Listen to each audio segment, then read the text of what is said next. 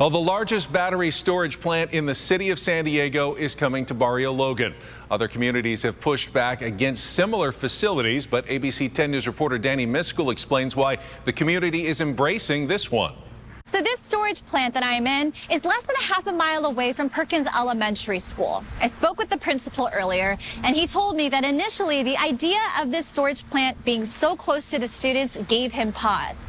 But after building a relationship with the developer, Arevon, he now sees this plant as more than just a power source.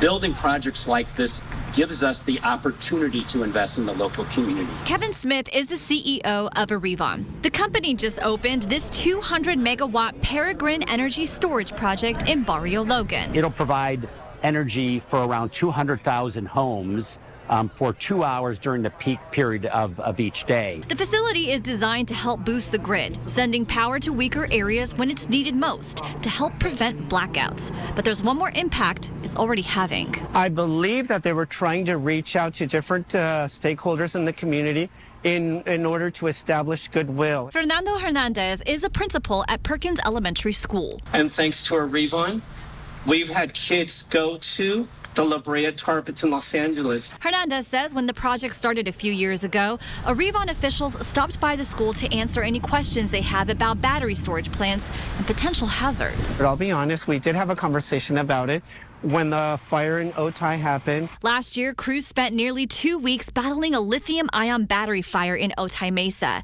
Then in September, schools in Escondido were forced to close after a fire erupted at a SDG&E battery storage facility. We're optimistic that they've learned from the mistakes of the past and that they'll be safer. Arevon says their plant uses state-of-the-art technology, from its design to advanced cooling systems.